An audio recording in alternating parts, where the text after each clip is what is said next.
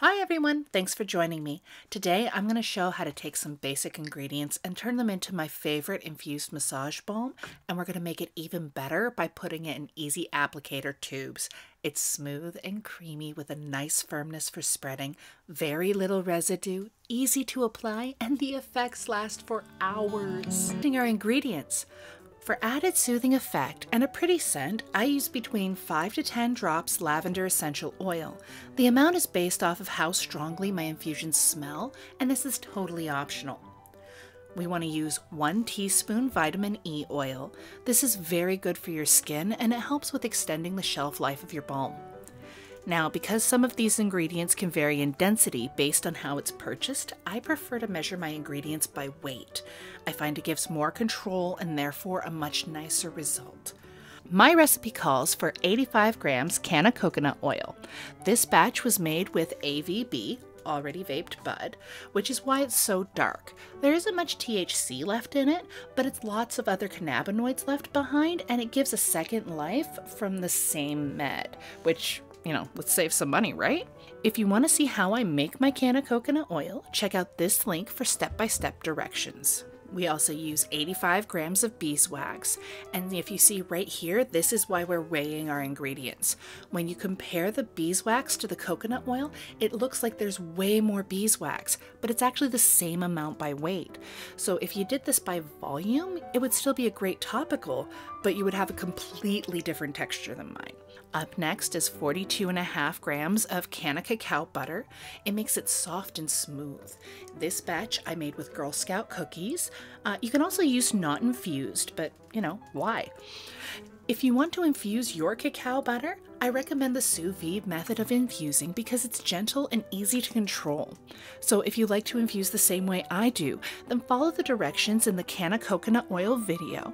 The only change in the process is adding a washcloth in between your jars and the bottom of your crock pot. This little trick will keep your cacao butter from searing. And last but not least, you want 42.5 grams of shea butter. This is going to give it some durability and body for spreading. Once our ingredients are ready to go, we place a double boiler over medium heat and set our beeswax to melt. This is the longest part of the process, and it's very important to finish melting the beeswax before adding any other ingredients. Otherwise, you end up with little chunks of wax in the final product. While this is happening, I highly recommend pre-warming your pouring tool and prepping your containers. This stuff sets up very quickly, and should you choose to pour straight from your double boiler, remember to wipe the water off the bottom before getting near your containers, as the dripping water is going to contaminate your balm. Once the wax is melted, add everything except the essential oil and allow it to blend. Once that's all melted, remove from the heat, add your essential oil, and pour it into your prepped containers.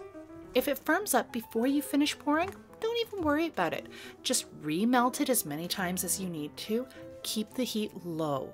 It's the biggest key there. Allow to rest at room temperature for a minimum of 30 minutes or until cool to the touch. You never want to cool it in the fridge or the freezer. This encourages condensation, which encourages mold, which kills your shelf life. Saving 20 minutes of cooling time to lose months of your shelf life is never worth it. And now that it's cooled, you have a convenient and luxurious infused balm made by you for you. It takes about 30 minutes to kick in, and it lasts about 4 to 24 hours based on the potency of your infusions and your personal tolerances. Personally, I use this about 2 to 3 times a day.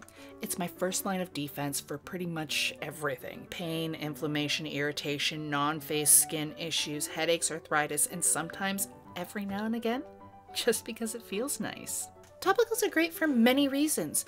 They very rarely cause a psychoactive response. So if you happen to be THC sensitive, but your system still needs THC to function, you can use topicals to get relief and still live your life your way. It's like shining a spotlight on the areas that need extra support. And it's an easy way to consume cannabinoids when inhalation or eating isn't really an option.